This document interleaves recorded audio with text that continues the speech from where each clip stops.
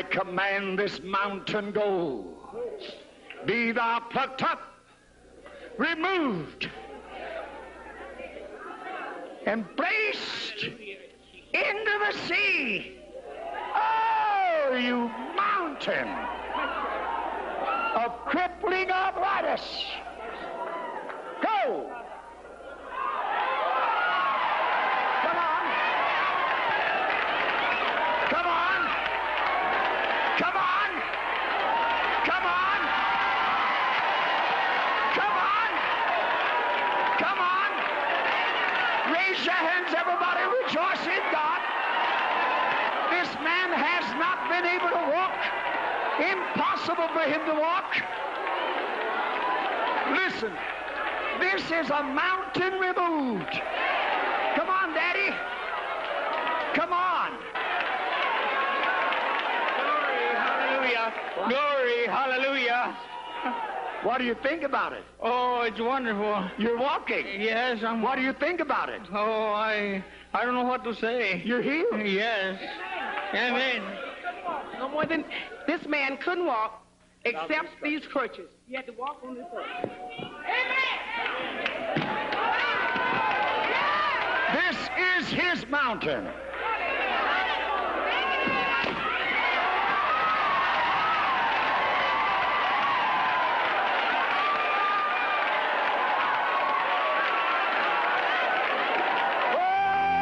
In every generation, there have been revivals, massive moves of the Spirit that changed the course of history. In every revival, there were believers like you who chose to answer the call, to become the one in their generation. Discover your call to be the one in your generation. We're about to take you face to face with history.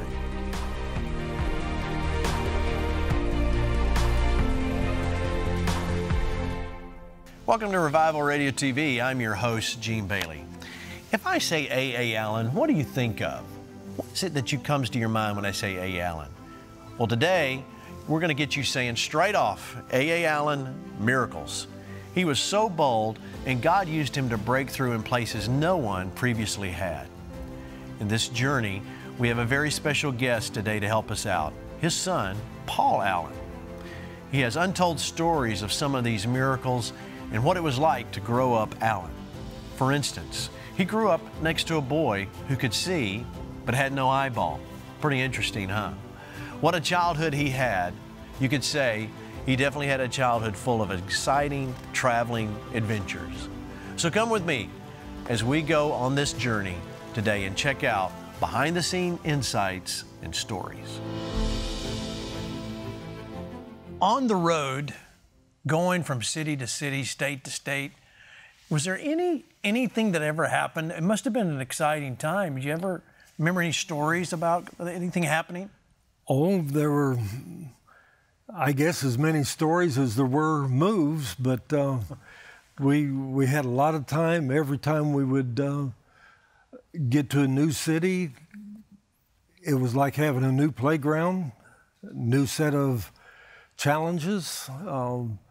All the way from one time, Kent Rogers and I were swimming in a sandbar in the Los Angeles area and pulled a kid that was drowning out of the sandbar. Wow. We got him out of on dry land, and he looked at us and started crying and turned around and ran off. One time, Kent and I were going from Pittsburgh down somewhere in the south because we went south across Pennsylvania and went over a mountain range, and one of the trucks we had was a bob-nosed white, and it had a clutch that operated off a vacuum system rather than off a pressure system. And when we went over the summit of the mountain, the guy that was driving the truck was a volunteer. He didn't really know how to drive and shouldn't have been driving. But he tried to shift down a gear and kill the engine. And instead of using what air pressure he had at the moment and stopping, he kept trying to start it until he ran the battery down. And we ended up going down the side of a mountain in neutral with no gears and no brakes. And at the bottom of the hill, there was a river with a town just before you got to the river. And the people that lived in that town were so used to trucks going through there out of control that most of the traffic stayed on the side streets. And a policeman saw us coming down through there. We couldn't even blow the horn to let him know we were coming.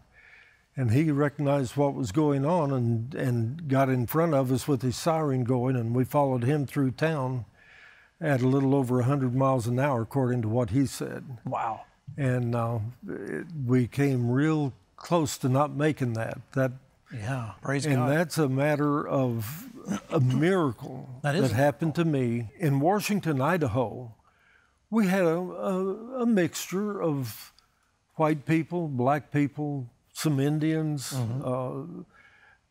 Nobody really even thought anything of that, period. Then we got to Tyler, Texas. In Tyler, Texas, it was against the law to hold a public meeting with both blacks and whites in the same place, period. So what did your dad do about that? They said, that's not God's law. That's your law. We're going to do this. If you want to arrest me, I'll be right there. You can walk in during the service and put me in handcuffs and carry me out if that's what you want to do. But you better think about it real hard before you do that in front of a lot of people. They didn't do it. And that was when we began to have trouble with the Ku Klux Klan. Tyler is out in East Texas and much more part of the Deep South than Dallas is. Yep. I can remember him getting on the platform saying, "You people said you were going to shoot me if I preach tonight.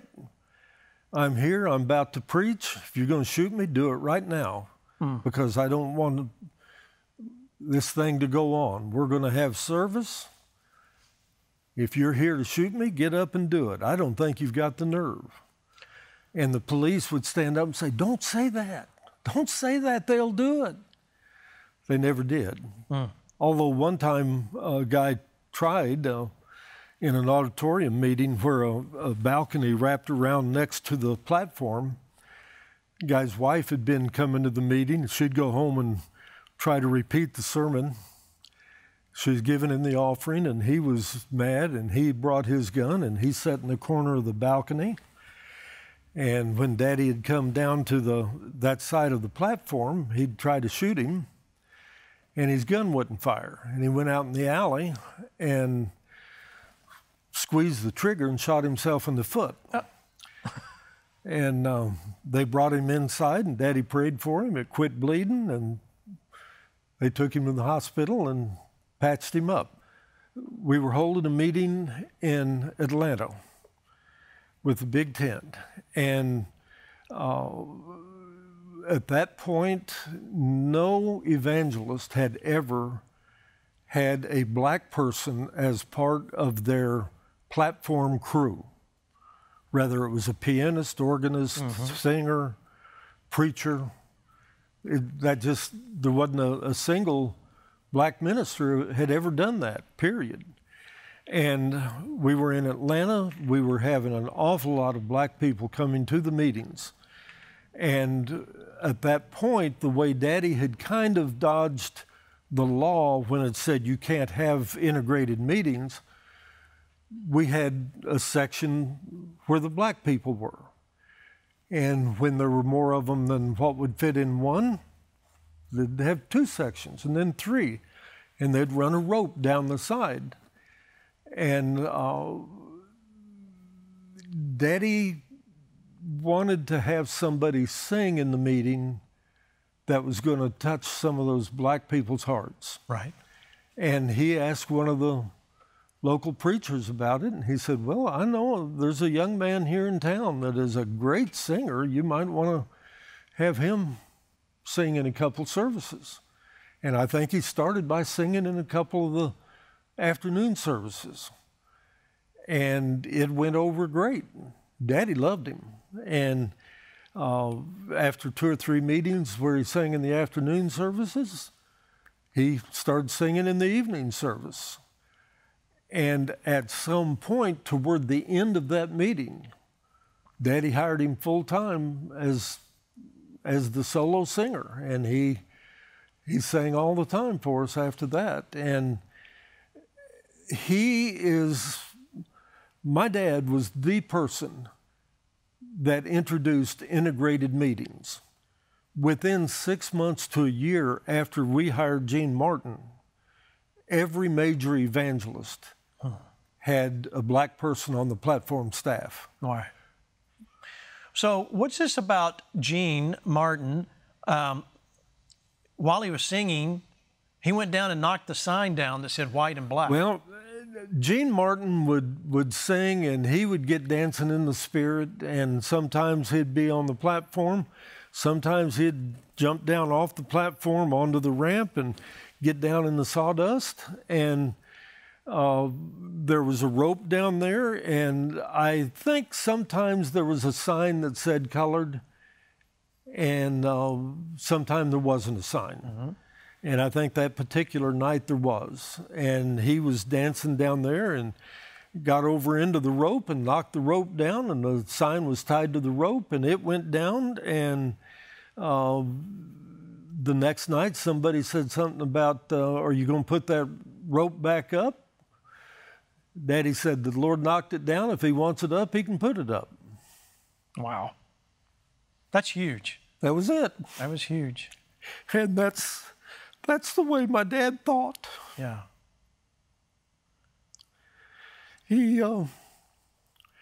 There's never been one like him before or since. No, there hasn't.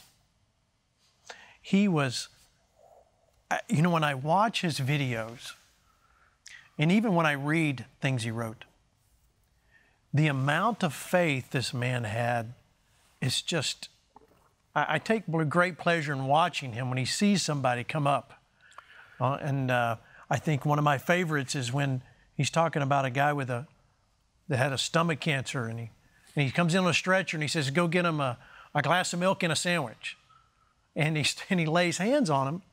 Yep. And then there is never, you don't see a flinch, you don't see a doubt.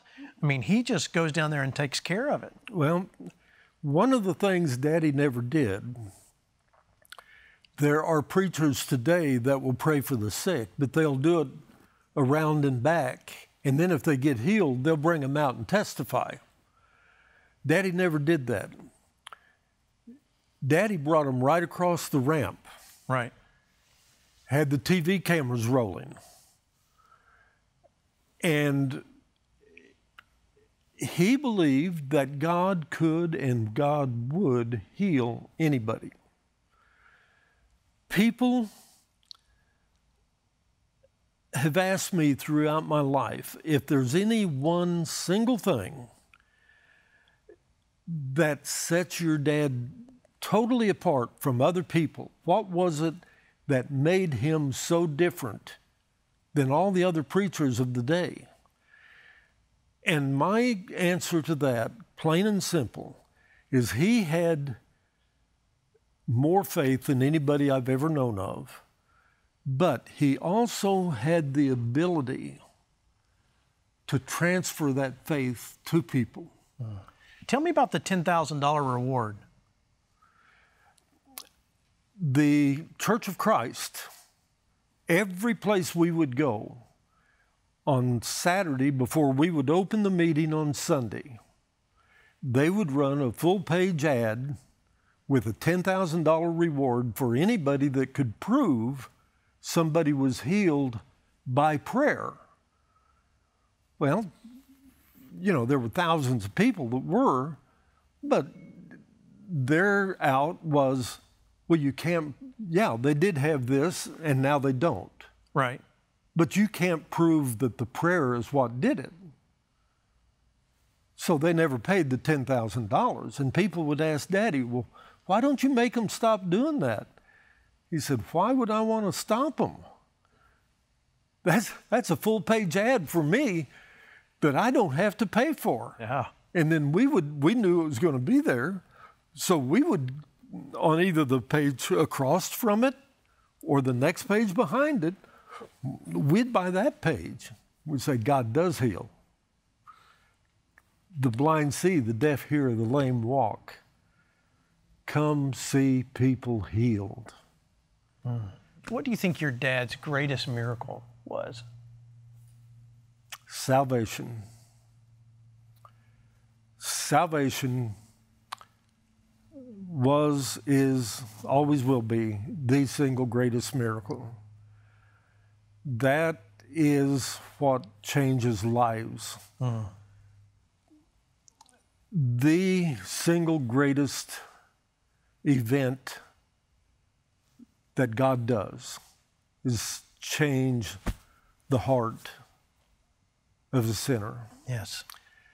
And I believe that with all my heart. I really, really do. I agree with you. And the one that I tell for myself, I tell 3 stories in that chapter, but the one that I tell for myself is about Ronald Coyne. And the reason for that is he and I were within a few months of each other the same age. When we were little kids, he and his mother would come to our meeting and be there for a weekend every month. Toward the end of the meeting, he and his mother would be there, and he and I were buddies and ran around and did all the things that little boys do, chasing the girls and all the other stuff. But he had had an eye put out as a child.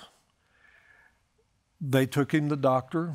Doctor put in a prosthesis. I don't remember if it was plastic or glass. Doesn't matter. It was totally opaque. You couldn't hold it up to the sun and even see any light coming through it. And when he got saved, it was a lady holding a tent revival, and he had a cold or something, and he went up to be prayed for. And she noticed that one of his eyes didn't look quite right.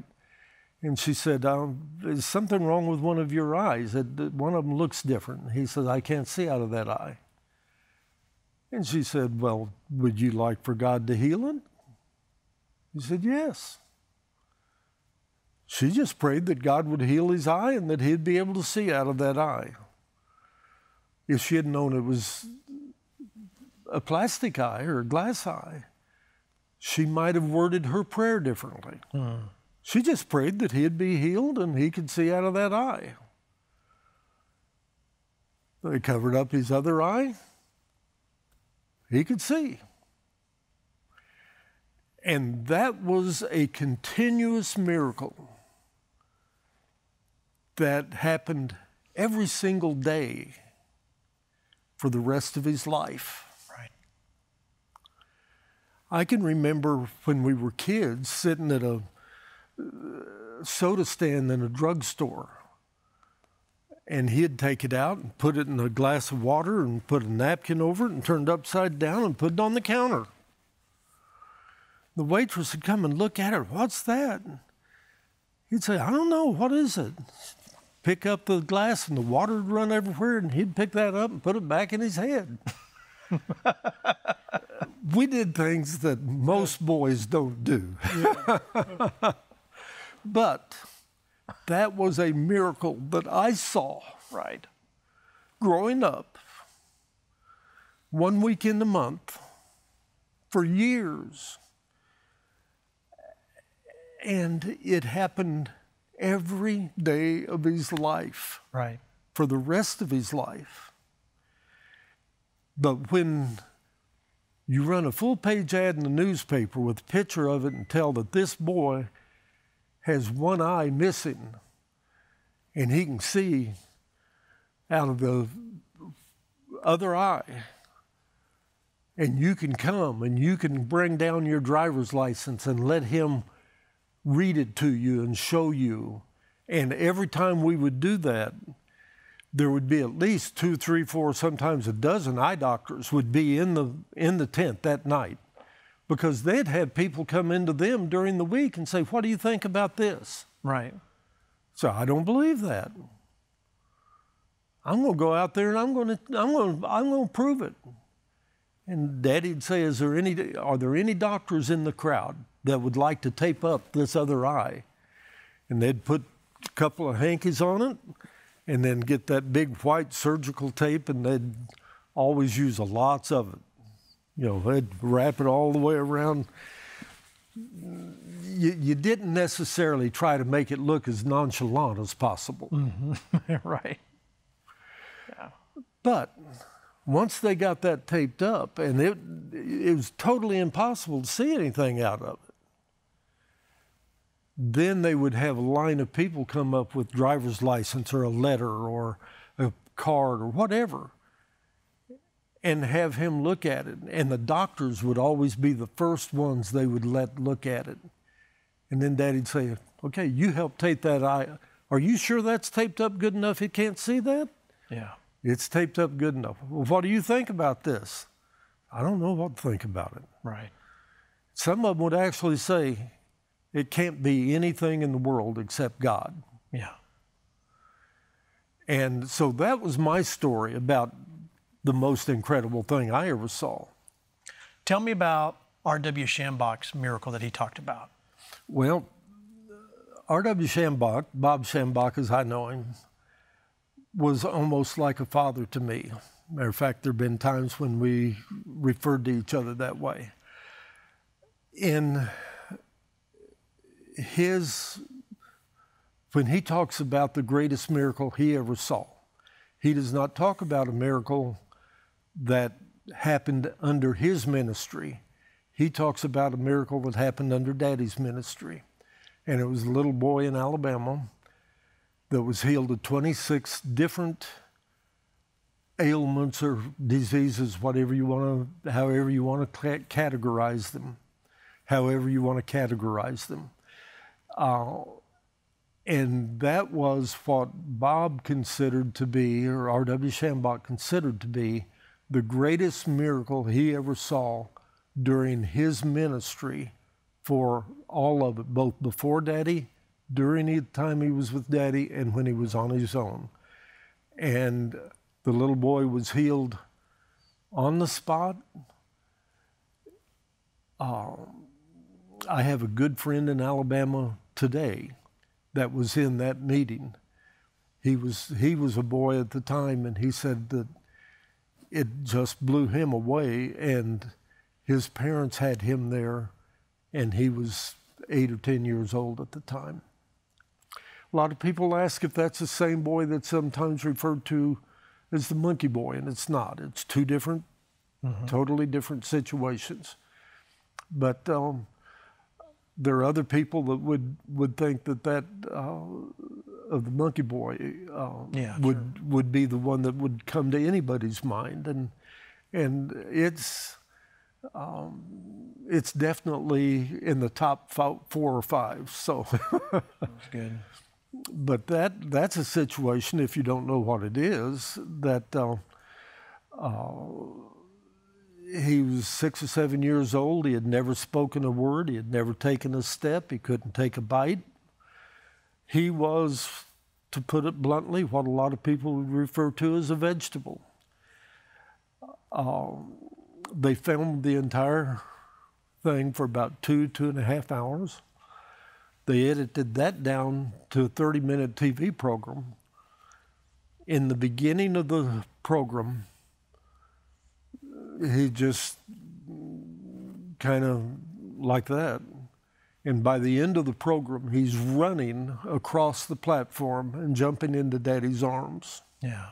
Literally, of his own power, just getting down and running 12, 14 feet and jumping into Daddy's arms.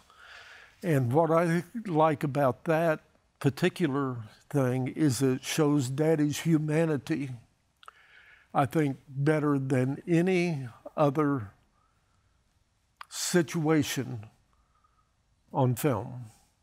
I was just going to ask you, how did this affect your dad? I mean, you can't have revival meetings and see such great healings night after night and not. What did he do after the meeting? Church usually get over somewhere between 11:30 and 12, 12:30, sometimes 1, but we'd usually go out to eat, come back, we'd go in the trailer house and go to bed. He'd go over to the office and pray. Sometimes be up most of the night praying and come in, go to bed 3, 4, 5 o'clock in the morning, get up mid-morning and do the whole thing again.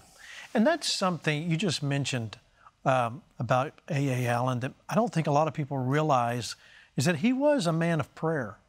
Very much so. Very much a man of prayer. We had Sam Nix on here, and he'd talk about how he would stay in the house and would hear him praying all night long, and how he would pray and he would fast. Another thing that your dad would fast. It was not unusual for him to fast 30 days at a time on a regular basis. Matter of fact, we used to jokingly refer to his closet as fat man clothes and skinny man clothes. And when he'd fast, he'd have to wear the skinny man clothes. Oh, Lord, I lay hands on this man in the name of Jesus. Oh, God. It's taking place right now. Yes, it is. Yes, it is. This is God's power. Right now, Lord, cursed be this devil of cancer. Thou spirit of infirmity, I bind you in the name of Jesus. It's done. I feel it. It is done.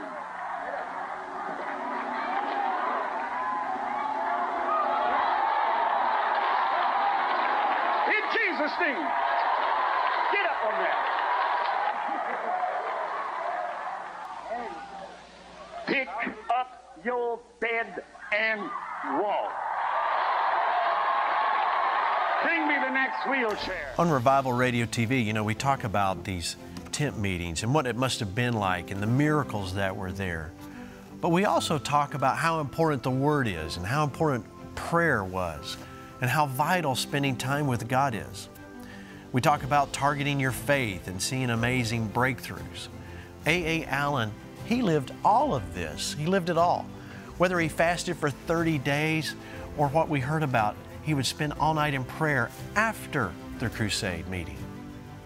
This was truly an amazing man. He was definitely blessed to see life-changing miracles, and it's said that A.A. Allen was one of the most persecuted evangelists of his time. But you know, what I see is a man with a miracle ministry and how many ways God used it to unify a hurting people and bring healing and wholeness to the family of God. So as you go about your week, I want to encourage you, take time and see what God has for you and what breakthroughs He wants to do with you in your life and in your family and your environment. So we'll see you next time. Thanks for coming our way today. Right here, we'll see you on Revival Radio TV.